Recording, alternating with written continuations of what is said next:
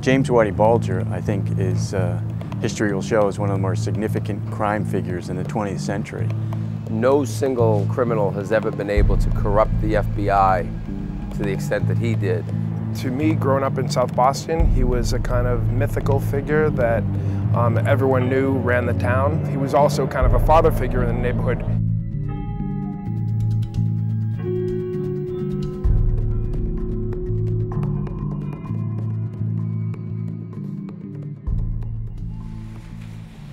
He's charged with a racketeering indictment, of which there are over 30 so-called predicate acts, ranging from loan sharking, gambling, drug trafficking, extortion, and he's accused of 19 murders.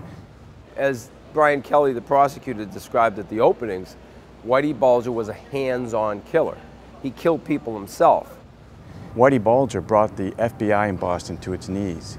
He succeeded in enlisting and corrupting a band of FBI agents in Boston to serve him and protect him, to enable him in the late 70s to rise to underworld power, and then had his back during a reign of terror. There was an FBI national policy to take out La Cosa Nostra, and in that guise they decided to make deals with criminals like Whitey Bulger, Irish-American gangsters here in Boston. The problem with that is twofold. First of all, Whitey Bulger didn't know much about the mafia. Second of all, Whitey Bulger was as bad as anybody in the mafia. And South Boston is a player in this story.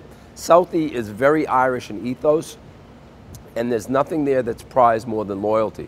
Loyalty to your family, loyalty to your friends, loyalty to your neighbors, and loyalty to your neighborhood. But when loyalty comes to mean that you can kill me in front of 100 people in a crowded bar and that nobody's going to speak up, then loyalty has become a bad thing. And that happened? That happened in our neighborhood. For more than 2 decades now, the horrible truth is revealed is that he's a rat, that he oversaw drug trafficking. Indeed, he's admitted in his opening argument that he made millions off of drugs. So the myth of Whitey Bulger has been exploded.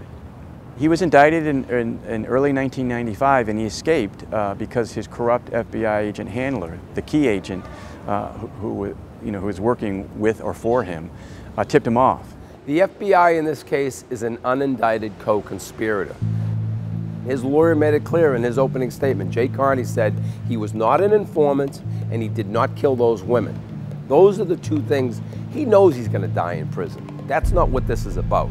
He needs to rehabilitate his reputation. He spent his entire life creating this narrative arc of him as a good bad guy, a gangster with scruples, a criminal with standards.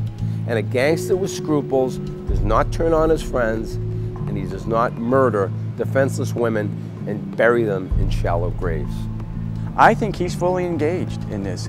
This, for him, is what it's all about. I mean, back in the 70s and 80s, it was about running the underworld and that kind of power and control.